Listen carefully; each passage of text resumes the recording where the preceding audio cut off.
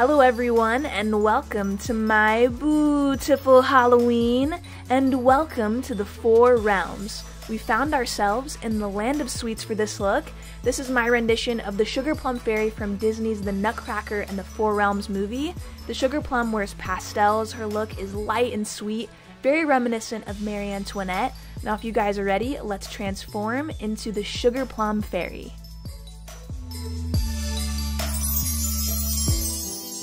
With nail glue, I'm going to be popping on some pink press-on nails. I'm going to be priming my skin with a hydrating primer and applying that using a flat foundation brush. I'm applying a lip mask to hydrate and prep my lips for the look.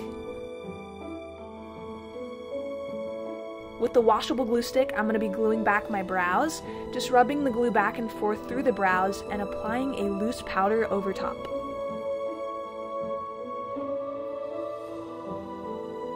I continue to block out the brows by color correcting and adding another layer of powder over top. I'm going to cover them up with a full coverage concealer that matches my skin tone, and I'm giving that a good blend with the foundation brush. I'll be airbrushing my foundation for this look, and I'm using a shade of foundation that matches my skin tone. Here I'm setting in the brows once more, smoothing out that area and locking in the brow cover. With concealer, I'm going to add some coverage under my eyes and top that off with a bit of white concealer for brightness. I'm blending that out with a damp sponge. With white concealer, I'm going to prime my eyes for shadow later, and this will make the eyeshadows pop even more because it's a white base. Set all of the creams in place using a face powder. Now it's time for brows, and I'm using a magenta and white brow pomade to fill them in. I'm first filling in with the magenta shade and creating a round brow shape, adding white stripes into the brow using an angled brush. In the Nutcracker movie, the Sugar Plum Fairy has brows that look like this, and to me they resemble a striped candy. I did use a concealer just to clean up the shape and thin out the brow.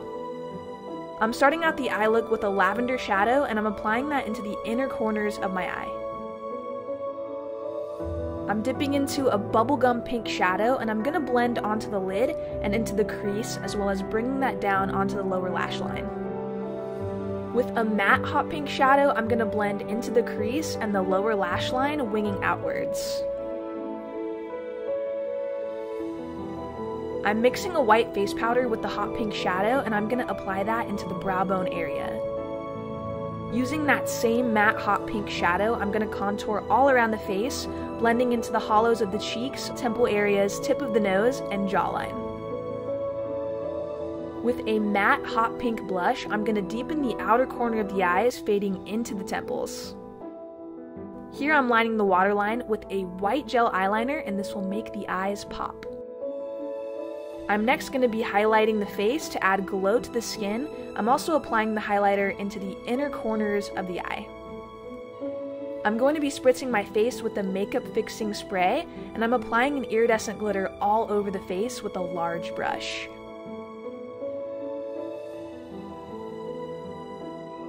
Now apply some black mascara and false lashes. To conceal the lash band, I'm using a black liquid eyeliner. With a black shadow, I'm going to deepen up the outer corners of the eyes and lower lash line. I also mixed in a purple into the black as well. I'm also applying more of the matte pink shadow into the outer corner and the lower lash line just to blend everything together. The Sugar Plum Fairy has pink lips, so here I'm applying a hot pink lipstick.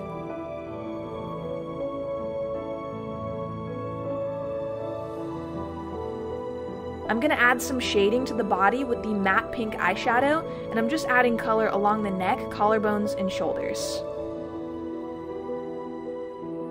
With a white face powder, I'm going to pale out the center of my chest and blend out some of that hot pink color.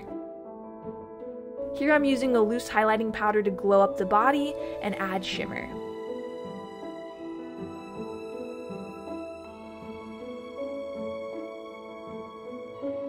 With the fixing spray, I'm going to spritz my chest and add iridescent glitter over top.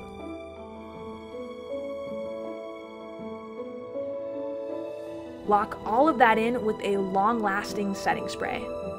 For this look, I styled a curly lace front pink wig into this beehive style updo, and this is as close as I could get to the same hairstyle the Sugar Plum Fairy has in the movie. With the comb, I'm going to be teasing those curls at the bottom of the wig. I'm using some purple airbrush hair color to mimic the color of the wig seen on the Sugar Plum Fairy, just adding the purple into the lower half of the wig only because that is where her hair is the most dark. Then applying some white temporary hair color at the top of the wig. And some pink airbrush hair color in the front of the bangs and in the middle section of the hair. To soften the color, you can just brush through with the comb and add more color where it's needed to achieve a similar look. Tinsel is also seen in the Sugar Plum Fairy's hair, so I'm adding in some gold tinsel at the top of the wig.